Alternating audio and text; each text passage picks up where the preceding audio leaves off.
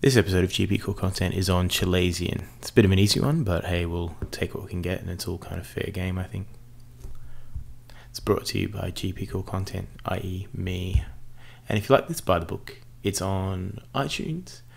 It's called KFP Questions and Answers in Ophthalmology, and the idea of the book is that it defines every single possible KFP question, and more importantly, answer key for every single possible question in ophthalmology. Edition 1's out now, and edition 2 will be out in a few weeks. So the case for today, we've got William. He's a 35-year-old man who presents with a painless lump in his right upper eyelid that he's had for about 2 weeks.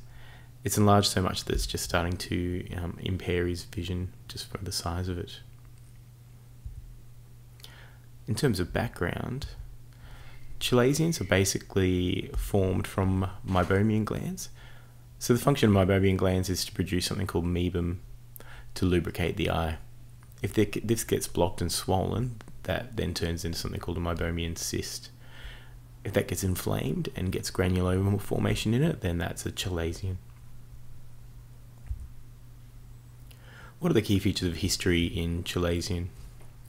So the features of history you might see are that the patient has noticed swelling. It's painful, irritative, it can get infected, and it can distort vision if it gets large enough. What are the key features of examination in chalazion? The key features are swelling on the eyelid or the eyelid margin, possible infection with erythema. What are the causes of chalazion? So I guess the underlying causes or disease associations with chalazion are things like blepharitis and eczema, anything that's going to lead to increased meibum production by the meibomian glands there. The exact pathophysiological process is basically, like we said before, blockage of the meibomian gland itself, leading to swelling, granuloma formation. What are the differentials if you saw that presentation? So differentials of a chalazion might include stye, any other kind of granuloma that might occur in the eye, or maybe a tumour as well. What are the investigations you could do in chalazion? So really, there kind of aren't any. If you were going to excise it anyway, you might want to send it off by biopsy if you're concerned about a tumour. But generally speaking, it's a clinical diagnosis. What's the management of chalazion? So you've got a couple of different management options for chalazion. You can do the no treatment approach, and it may take 2 to 6 months to improve.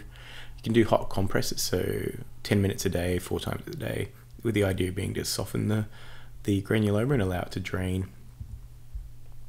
After you do hot compress, you can do massage.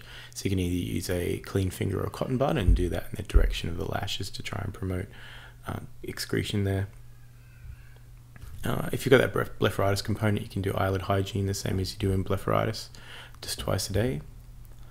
And antibiotics really don't help in chalazion. If it gets large enough, like it has in this case, you can consider referring to ophthalmology for surgical excision.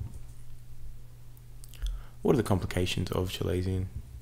So it may recur, and it's more likely to recur if you have those underlying diseases such as blepharitis or eczema, and it may get infected and go on to become a stye or hordeolum. References for this presentation are as such.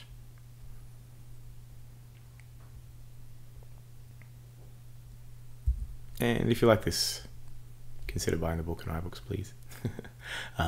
It's just come out today, and first edition's out. It's on iTunes and iBooks and available for download. And again, the point of that book is to try and define every single possible question in this discipline, and then every single possible answer key for that question within the discipline as well.